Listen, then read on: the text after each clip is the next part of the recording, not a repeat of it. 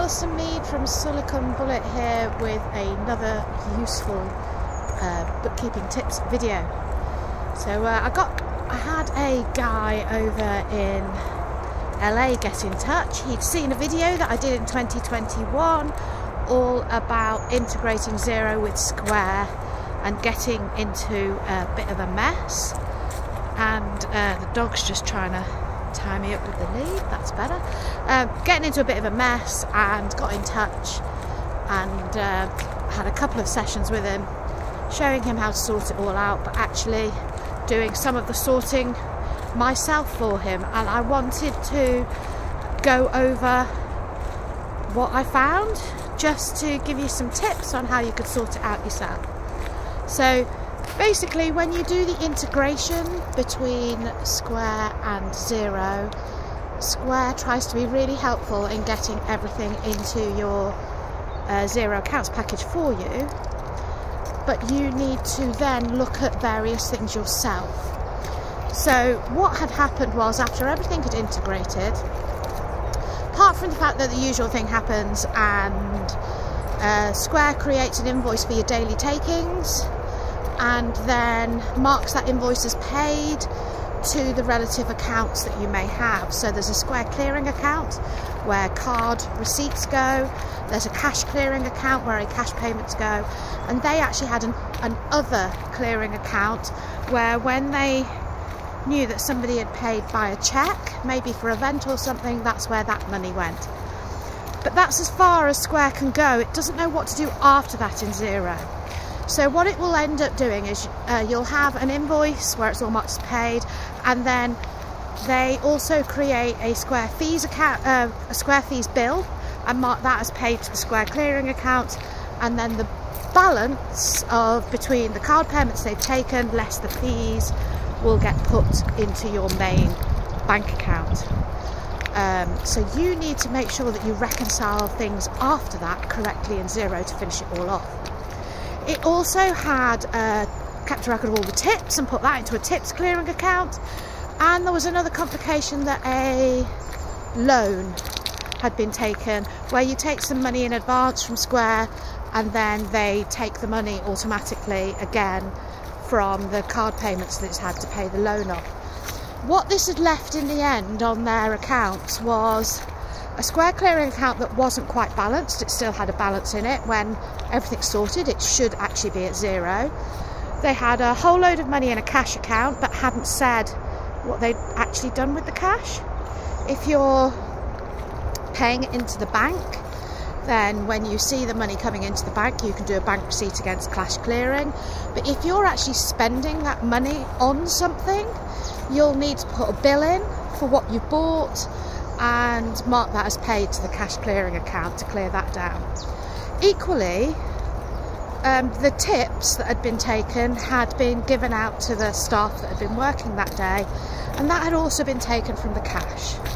So for that, I needed to put a bill in where the payment account was to the Square tips account, and then I marked that as paid to the cash clearing account. And then the balance of the cash that was left, the directors will have put in their pockets because they weren't paying it into the bank. So again, I did a bill that went to owner's drawings and I marked that as paid to the cash clearing account. Something a little bit weird had gone on as well, in that the loan payments didn't quite match what was going on there, and nowhere had Square put in the interest that they paid on the loan.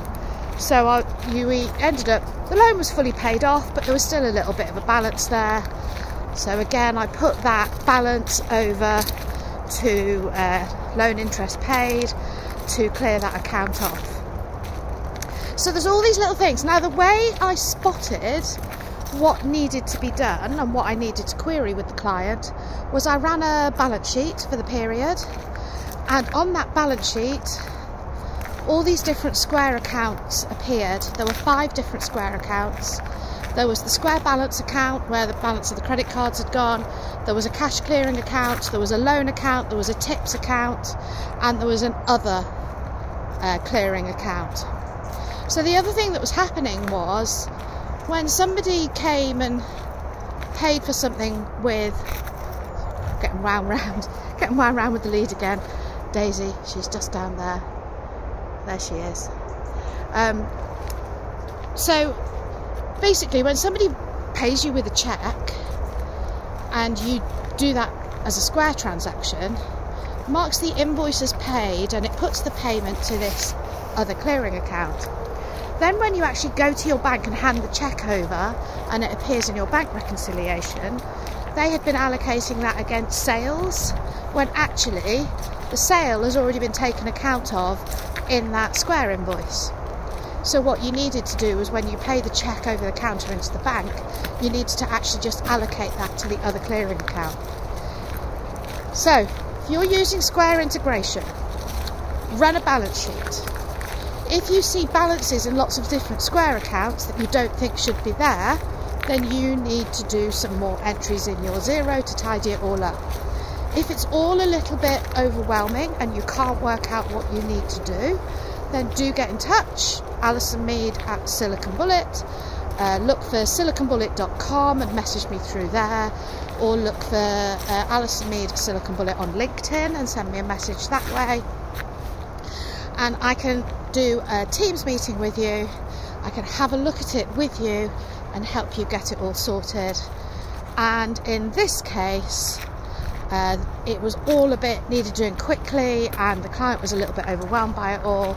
So they actually gave me all their information that allowed me to use some reports from Square, double check it all there and get it all organised for them so that their account's correct. Otherwise you are in danger of having these balances you can't explain, not having kept your Square charges properly up to date, and in this case they had been overstating their sales, which means they would have paid more tax than they needed to on their income. So you need to get it all sorted. So that's another little video on Square integration. Very similar for other products, you know, any integration into Xero in the end, they make it seem like it's really easy and the system does it all for you, but you will find that there are just these little loose ends that you need to tie up in the end, and to maybe understand what the software is doing so that you can get your accounts right. Right, that's Alison on another dog walk with Daisy the dog. There she is, a bit blurry in the background, and get in touch if you've got any problems with your bookkeeping, and I'll speak to you soon. Bye.